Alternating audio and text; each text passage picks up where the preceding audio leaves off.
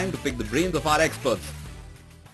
I think it's a great idea for two reasons.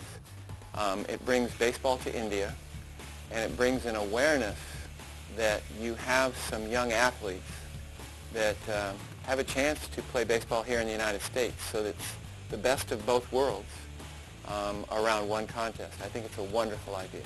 That every long journey is begun by one step. This is a great first step. And the fact that we're able to talk and show what the kids are doing here, what Dinesh, and Rinku are doing here in the United States, and can get it back to India, is a very positive thing. They have progressed faster than I thought they would. In fact, the only thing that they're missing right now is game experience. When you review the tape, we went through all our workouts today. If you did not know that they hadn't been in the United States playing baseball their whole life, you couldn't tell the difference between Dinesh and Rinku and the other athletes that were working out today. We knew that their arms were capable of throwing.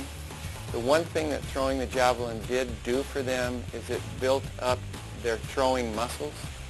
But throwing a javelin is a different timing and sequencing than throwing a baseball off of a mound. So we had to unlearn some mechanical habits. But that only took probably about a week.